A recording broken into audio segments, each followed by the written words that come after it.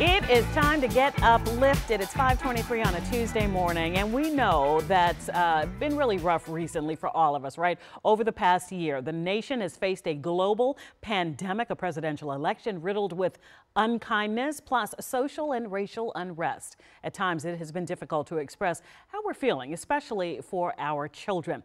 And that's why teachers at Phoebe Hearst Elementary School have added a poetry exercise to the curriculum. It's all in hopes that students will find new and creative ways to share their thoughts. Our Megan Rivers has the story. Often they're uttered without much thought.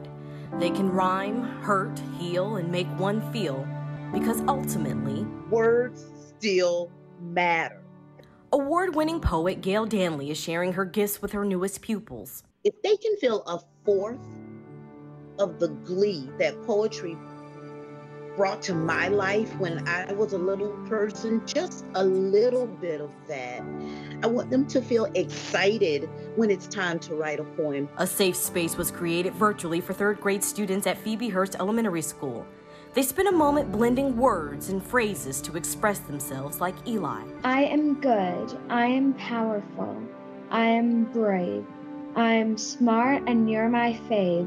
I know speech and it all counts with what I believe today and tomorrow.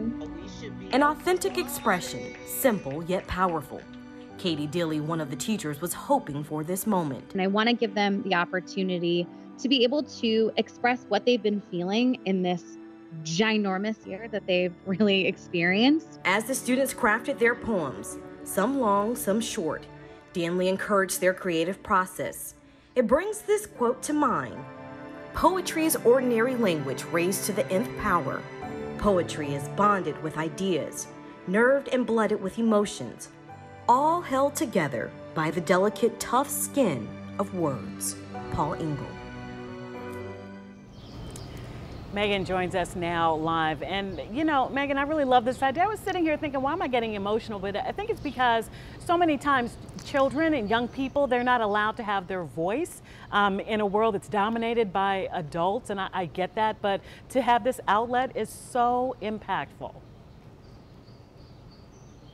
Well, Allison, I think you're getting emotional because you just have a lot of feelings, you know. I have a lot of feelings too, and I loved Eli's poem, and as I was editing that piece, I just kept, replaying his poem over and over, and I think that's just like a mantra that we can all live by. I'm so happy that these students are being encouraged to find their voice, to use their words, because like she said, like Gail said, words matter so much, and oftentimes people say things and they don't really think about how they can impact people and how they can have an effect on people.